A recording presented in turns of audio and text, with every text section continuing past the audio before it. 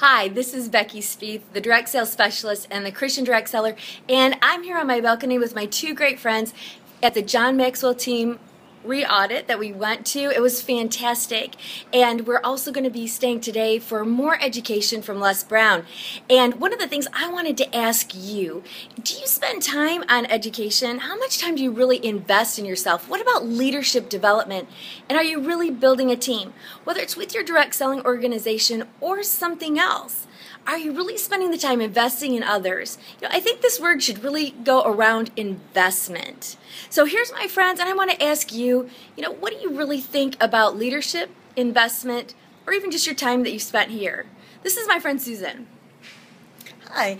I think leadership is so essential to you, but I have learned so much, and I am so blessed to have the opportunity to come and hear and to grow and to get greater and further in my leadership skills, and so it was a great environment for me. Awesome. And here's my friend Audrey. Good morning.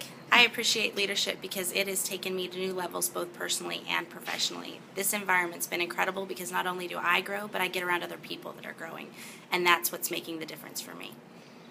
Thanks, Audrey. Well, as you can hear, my phone's ringing, and so I've got to get going and get back to business, and I'm going to encourage you to do the very same thing. But take time to invest in yourself, invest in others, and really develop your leadership.